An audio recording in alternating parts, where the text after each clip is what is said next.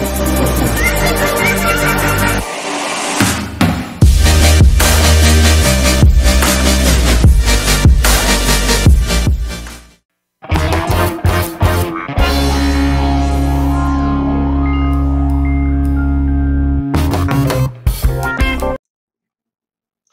everybody, welcome back to another video on the channel, and in today's video we are doing another build this episode.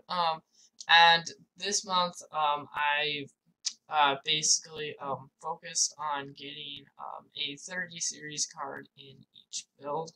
So basically the first build here is with the 3070, then the 3080, and then the 3090. So yeah, let's just get right into it.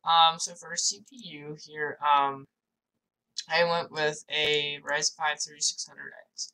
Now, I do go with the 3600X over the standard 3600, because the 3600X comes with a little bit of a better stock cooler, which we are going to use, and it's clocked, about 2 gigahertz, sorry, higher out of the box, and it was only like $10 more, so that's why we went with that over the 3600. And then this board here, this is the board that I have. I went with this board because I was gonna go with the B450 Tomahawk, but this board was like a few bucks cheaper, so I just went with this board.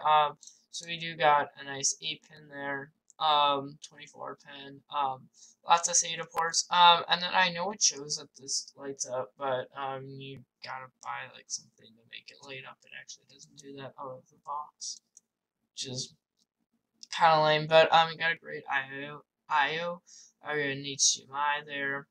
We got Ethernet, PS2 port, some USB ports, got Type C, audio, and then you do get 4 SATA cables, 2 M.2s, some zip ties, and an LED extension. So that's that board. And then here we got the G.Skill Ripjaws 5. Sorry about that. 16 gigs, 2x8, of course, 3600 and cast latency 18. Now, I wasn't super happy about the cast latency here. I would have liked to get 16, but this kit was cheaper. So this kit was quite a, I don't know, it was like 10-15 bucks cheaper, so I just went with this for the build here. If you really want to spend the extra, if you want to spend like the extra 10-15 bucks, you can upgrade to the cast latency 16 kit, but it's not required. So yeah. Then here for drive, here we just have a Q500 240 gigabyte SSD here. Now you can always upgrade to the 480 gigabyte model for that. This one was quite a bit more, so I didn't go with it. But you know, 240 gigs. For your operating system. So you are going to eventually want to get a hard drive or a larger SSD.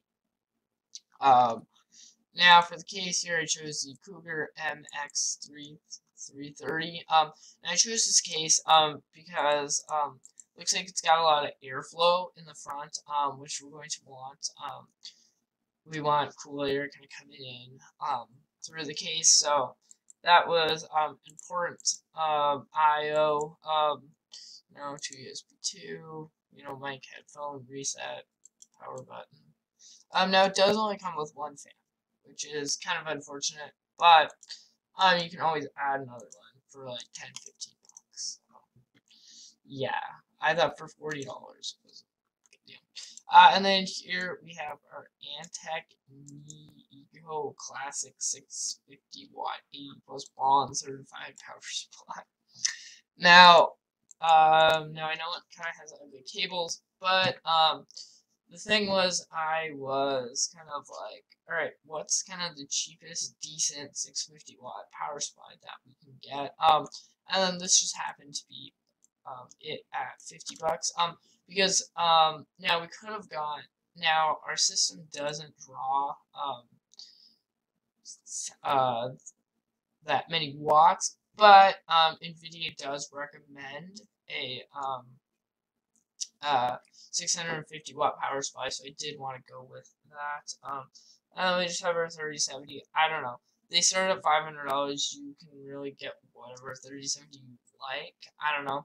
For today, I just put in the Founders Edition, which obviously you can't get like any 3070 right now, but yeah, just go with whatever one you want. So yeah. So that's that. So let's take a look at our next build.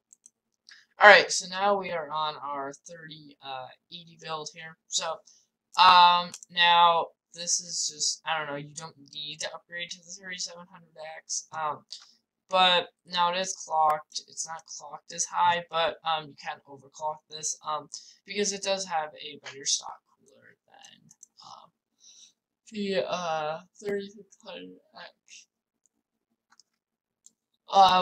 Now, you can get it for about $319, $330 right now, but I don't know, this was updated like 7 minutes ago, so, but now it's out of stock, unfortunately. But, you know, you can overclock it, 8 cores, 16 threads, so yeah, then we got the same motherboard here. I didn't really feel the need to upgrade it. And you can, just since this is more kind of budget-oriented board. Alright guys, so as I was saying, it's the same board from the last build, so obviously same features apply as the last build. So same memory as well. Didn't really feel the need to upgrade it. Now, there is one thing that you could do. Now, what you could do here is, you could spend a little less on the case. I really like this case. This is the P500A from Fantex. I really like the case personally, but you could spend a little less on the case, and then, I don't know, get that to CL16 if you really wanted to. So same SSDs last time. And then we got a 2 terabyte Seagate Barracuda here. Now you could go with 1 terabyte. The 1 terabyte's actually not that much less, so it's not that much cheaper. So I just went with the 2 terabyte. Here is our Founders Edition card, obviously. I don't know. As I said before, go with whatever one you want. I don't know. I just picked this one because this is the cheapest kind of base level card that you can get. And keep in mind, this card does have the crappy 12-pin connector. That's the only thing that sucks about this card is the 12-pin connector, but, you know. I already talked about kind of our case. So for our power supply here, we have the Thermaltake Smart Pro RGB. Which I guess actually are gonna see the RGB in this case because there's a cutout in the power supply shroud, so that's nice. So what I do recommend is just removing the sticker. This one is 80 plus bonds again. Yeah, modular RGB for $103. Because the 3080 and the 3090 do recommend a 750-watt power supply. So yeah, that's this build. So let's get into our very last build. Alright guys, so I upgraded our CPU again to start off. This is the 3900X, 3.8 gigahertz, 12-core processor, 430. It boosts up to, it boosts up to 4.6. So great, lovely.